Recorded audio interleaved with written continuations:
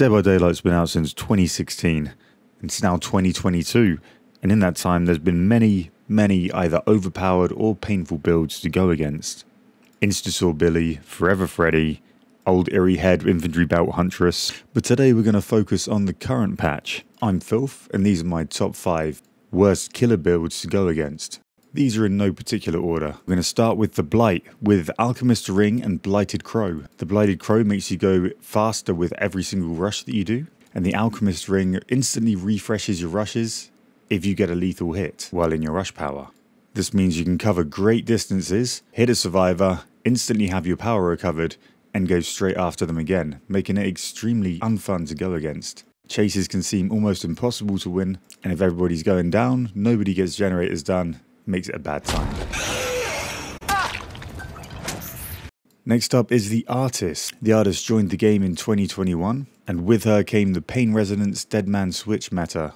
This was particularly unfun to go against on the Artist because of her ability to push you off a generator with her crows. So she hooks a survivor, then sends crows over to a generator. Pain Resonance Deadman Switch combination blocks a generator. The game goes to a standstill if she's a decent artist and downing survivors regularly. Pair that with the Artist's anti-loop ability causing everyone to hold W to stay alive, it just makes it a really boring game.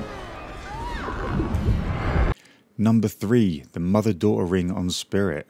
Ever since Spirit got her add-on rework, the Mother-Daughter Ring has been the most hated add-on. It makes you go 40% faster while in a phase, the downside being that you don't see scratch marks.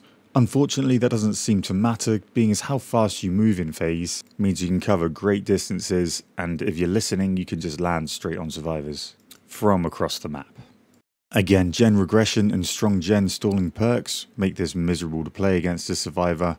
Chases are hard, the game can go on for a while.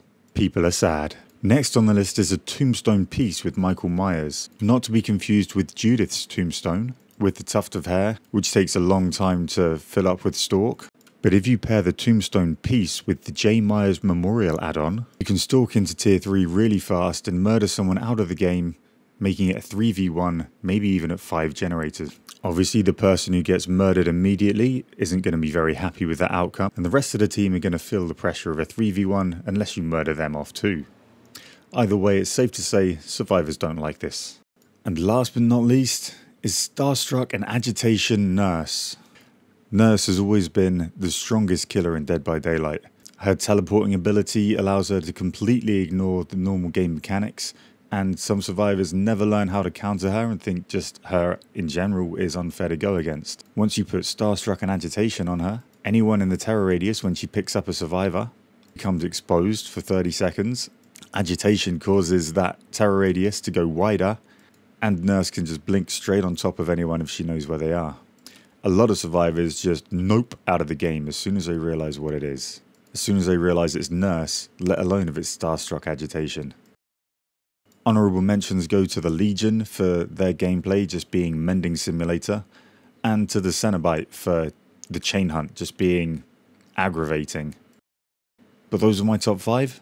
Feel free to comment if you have any thoughts or inputs of your own. Maybe there's a build that you think should have made top 5. So like, subscribe and do the YouTube things. Thanks for watching. I'm so confused. I'm so confused how that didn't hit you. Yeah.